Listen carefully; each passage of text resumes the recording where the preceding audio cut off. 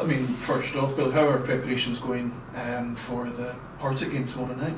Not really good. The boys need lifted on Monday, and that's exactly what they did. They've been great with the 2 training sessions we've had. We've worked on how we're going to go against Partick, and again, once they got the initial maybe first 20 minutes of the warm-up done, they were gone and they were at it, and we move on, and it was disappointing, the result. We can't hide from that. It's been the first kind of run where we've been asked questions and it's not been the right results that I've wanted since I've come to the club away back in April. But we drive on, and I'm so positive going forward, because I just want to turn it as quick as possible, get the confidence back and get a run going, because we've got good players and we're capable, we really are. And I got a good response for the boys, which was very pleasing. There's obviously been cases, this year where you've been, slightly unlucky. Do you think it's just a case of just nicking a win somewhere to boost that confidence again? I do, because we weren't lucky against Morton. That was probably our poorest performance. That was a disappointing thing, because it was such a big chance again to close the gap. So that's why it was a disappointment. It wasn't a great performance, but the boys know that, and they've taken on the chin. They've been told that, and they've responded. So we're looking to take exactly what they've been showing me on the training ground into the game tomorrow night. And in terms of, obviously you were saying there, obviously recent results have affected the confidence. Are you quite confident now that you're seeing what you're seeing on training? The players got over it. Yeah, they're down, and I mean, I was down at the weekend, but you've got to pick yourself up and go again, and that's what we've got in this squad. Do you want to feel sorry for yourself? No chance, because we're still in there. We're still in there pitching. And if you just let it get to you and you come in and it's doom and gloom, then your results are not going to improve. You have to keep the mood up, and you do look for things like that once the training sessions have been going on, and I thought they've been great. I had a wee look to start with to see how they would handle it, but they have been brilliant the 2 days, really good, and they're focused. Obviously, last time Partick came up here, it's 3-1 to yourselves. Can you take confidence of that? Can the players take confidence in that? Yeah, especially the second half, and we've spoken about that many occasions when I've been on here. But I think the game down there, I think we've got to look at that. We need that sort of performance again. We need that, and that's what we'll be striving for. But I can see a steely, gritty determination about them.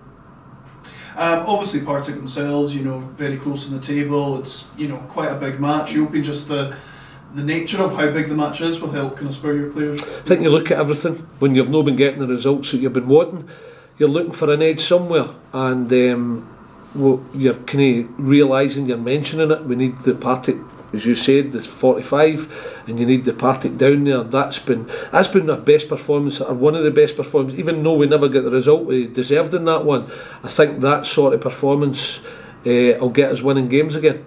Obviously Partick, I mean, there's a few players you'll know yourself from your time at Ross County as well. What are you kind of expecting from them? The likes of Brian Graham and Ricky Foster. I think they've got a bit of confidence about them. They've not played since the United game the other week there, but it was they've had a couple of cancellations, so they've not had too much football. But they've got games in hand. But we saw how hard and difficult last season it was to just keep churning out results, and we got them going. And we got good results, but it's very difficult to continue that if you get midweek game Saturday. But Partick are definitely coming into this game with a bit of confidence after their 1-0 win against Ayr. So again, like always, we have to be better than what we were Saturday. But I know we're capable, and I know we will if we have that steel and determined mindset. The game you go in, you bang some heads, or do you just leave them through and say, listen, talk amongst yourselves and sort out, or do you need to be through them a little bit?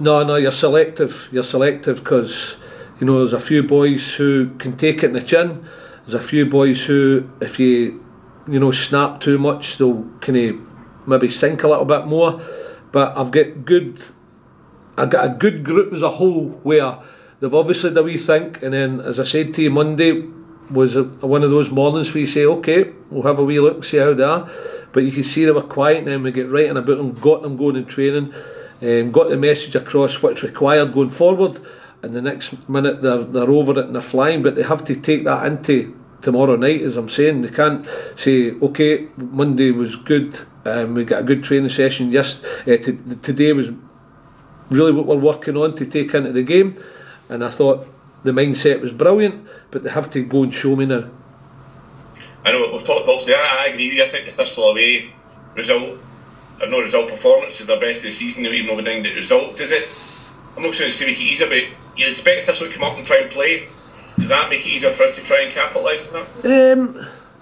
No, because they're a good team. They will try and play, but that's how they've been winning games. We can't look about what they're doing, it's about what we do, how we respond. If we look at Thistle and think, oh, they're not bad and they play and they've got a certain style, then worry more about them. No chance. It's about what we do and how we respond to it, and I believe my boys are ready. I've had the right words at the right times with them, and I'm getting that good response, which is pleasing, but they've still got to take into the game.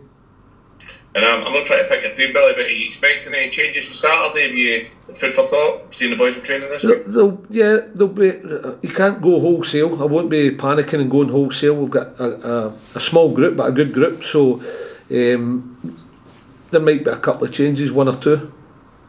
And any update on the boys out injured? I mean, I know Danny's a bit away, but Aaron's still a wee bit away yet. This game's coming too quick for those two. So it's a pity. I thought they would maybe be there, but they've not trained for a while now. So are they going to have the right fitness levels in them? So we've got maybe in a few days get them fit, and then we've got a term or a time period after that where we can work on them to get them up to speed. Right, good luck for it.